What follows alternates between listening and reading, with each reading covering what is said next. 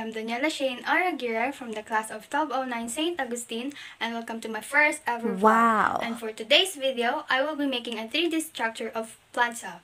And what are we waiting for? Let's get started.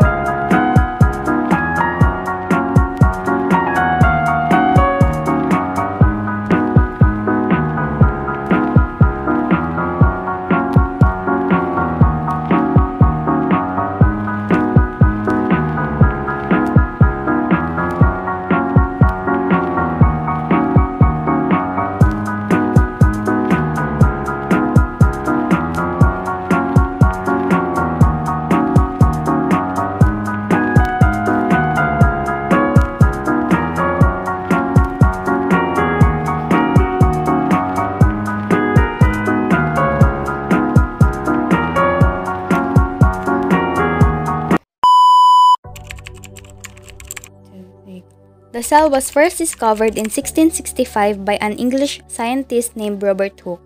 While looking through a microscope, he observed a tiny box-like object in a slice of cork and named these boxes cells. Cells are the basic units of life which make up all the living things. This idea forms the basis of the cell theory. Cell theory, it has three main parts. First is all living things are made up of cell. Second, the cell is the basic unit of structure and function in all living things. 3. The cells only come from the other pre-existing cells called cell division.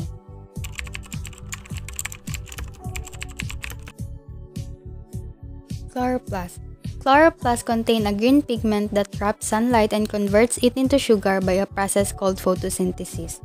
The sugars are the source of energy for the plants and the animals that can eat them. Endoplasmic reticulum. The ER is a membrane system of folded sacs and tunnels that helps move protein within the cell as well as export them outside of the cell. Vacuoles. These are large membrane enclosed compartments that store toxic waste as well as useful products such as water. These are mainly found in plants. Golgi apparatus. The Golgi apparatus is a stack of membrane-covered sacs that prepares protein for the export of the cell. Cytoplasm. The cytoplasm is a thick, water-based solution in which the organelles are found. Substances such as salts, nutrients, minerals, and enzymes are dissolved in the cytoplasm. Ribosomes. These are little round structures that produce proteins. They are found in the cytoplasm or attached to the endoplasmic reticulum. Mitochondrion. The plural of the word mitochondria. This is the powerhouse of the cell. It converts the energy stored in the food into energy-rich molecules that cell can use. Nucleus. The nucleus is the control center of the cell. It contains DNA, the genetic material that directs all the activities of the cell. Cell wall. This is the rigid outermost layer of the plant cell. It makes the cell stiff, providing the cell with the mechanical support and giving it protection.